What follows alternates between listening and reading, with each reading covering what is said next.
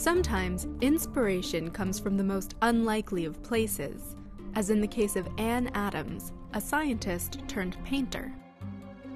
Zoologist Anne Adams loved art, but between working and raising a family, she had little time to enjoy it. Then suddenly, in her 50s, she started painting full-time. She started painting an incredible amount. She would do this regularly, day in and day out. There was an absolute explosion of output. There's so much art, I don't know how she ever had the time to do it in a 24-hour day, but she did it. What could account for this huge creative explosion? It turns out, at the same time, something was going terribly wrong in Anne's brain.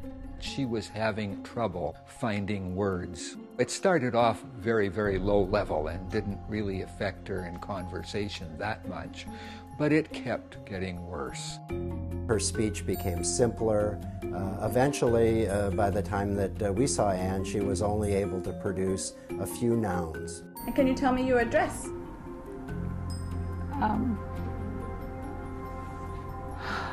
Her grammar was gone, her verbs were gone.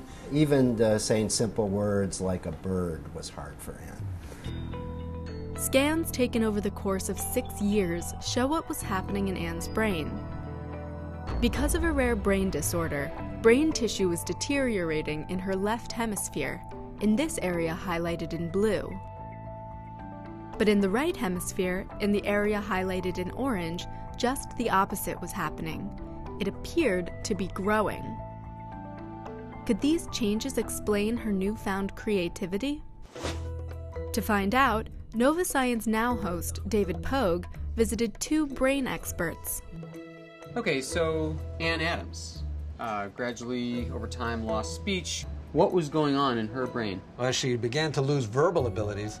Nonverbal abilities compensated. But how does compensation work? Why didn't she just lose speech? Well, because she still needed to communicate, and she chose to represent sounds and words in paintings.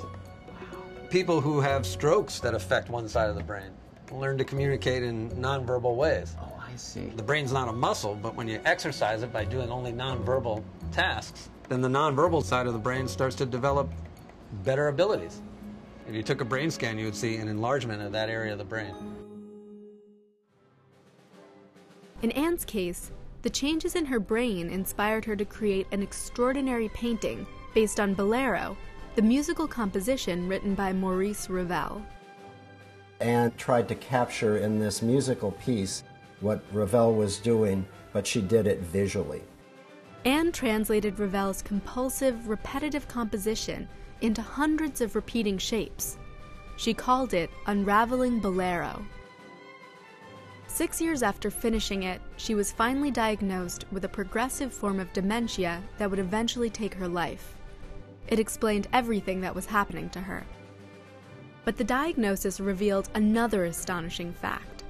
In a strange twist of fate, a half-century earlier, Ravel was diagnosed with the same disorder, something Anne Adams didn't know when she painted her tribute to Bolero. What this means is that both Maurice Ravel and Anne Adams may have compensated for their loss of brain function with a burst of creativity. The brain compensates for the loss. This is exactly what happens. As you lose one circuit, another circuit is turned on more of the time. It compensates and it develops new skills that allow us to cope.